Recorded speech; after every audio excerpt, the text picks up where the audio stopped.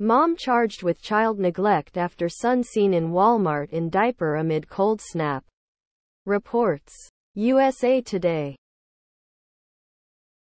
A 26-year-old woman was charged with child neglect in Mississippi after a Walmart employee took a video of her child wearing only a diaper. Below are your comments. My hope is for the child to be safe, the mother educated in childcare and the employees fired be here. Ed by some other company. What the employees did was morally correct. If the mother cannot be deemed a fit mother, may that child find love and care somewhere else.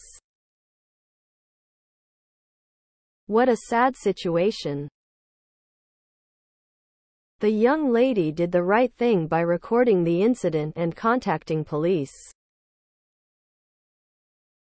Also, kudos to the other people in the store that spoke up and helped the child. I saw part of the video, and the mother behaved very badly. She is beyond help. She does not deserve to have a child.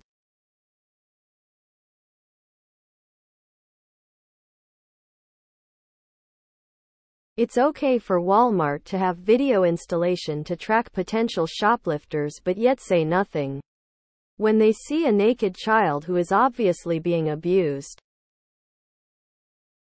Shame on Walmart for firing the only person who initially advocated for this young man.